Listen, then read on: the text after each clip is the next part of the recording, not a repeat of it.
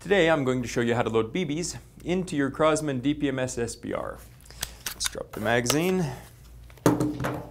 You'll see that it's got this follower here, but the manual says it locks back, but I'm pretty sure it doesn't. I can't figure out a way to get it to lock back, which means you just have to hold it there awkwardly with your thumb or with a screwdriver or something, and then pour BBs into this hole and let them feed down, which is frankly a pain. But Crosman includes this really nice speed loader. Now, I've read a lot of complaints about people having this jam on them, and I guarantee that in the majority of these cases it's because of the BBs. The Daisy BBs are slightly larger than other BBs, for example. They're larger than the Crosman Copperhead BBs, and the Copperhead BBs are actually larger than the Hornady Black Diamond BBs. These are the ones that I recommend and prefer for this. They feed really easily. The other ones, the H&A Excite, these are the Smart Shot BBs. These are lead BBs. Also, the Air Venturi Dust Devils work really well. They'll feed through here. So I would stay away from the Daisy BBs, and I would stay away from especially the Marksman BBs. Those are those kind of gold BBs, and they're the largest BB of all.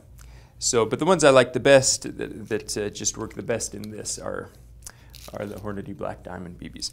So we push that to pop that lever up, the plunger up. Now we can open up the hopper here and force some BBs in there. Now you'll see that this has a little notch here, and that catches on the follower. I don't know if you can see that. So when I pull, so I can pull that follower back, and then when I get to this point,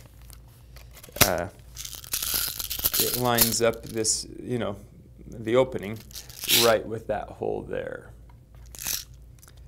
So pull it back, and then it just goes in, and then you put your finger on this little foot here, and then you can just hold it in, it's locked in place, and it's nice and stable.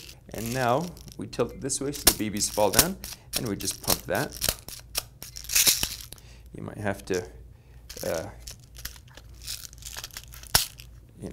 periodically shake it a little bit to get that hopper full, and then you'll feel it just not want to go down, and the magazine's full. It's that easy, just a few pumps, and you're good to go. And another thing I like about this speed loader is you can just press the handle, push that pin in, and you can carry the BBs around really conveniently. I hope this is helpful. Thanks for watching.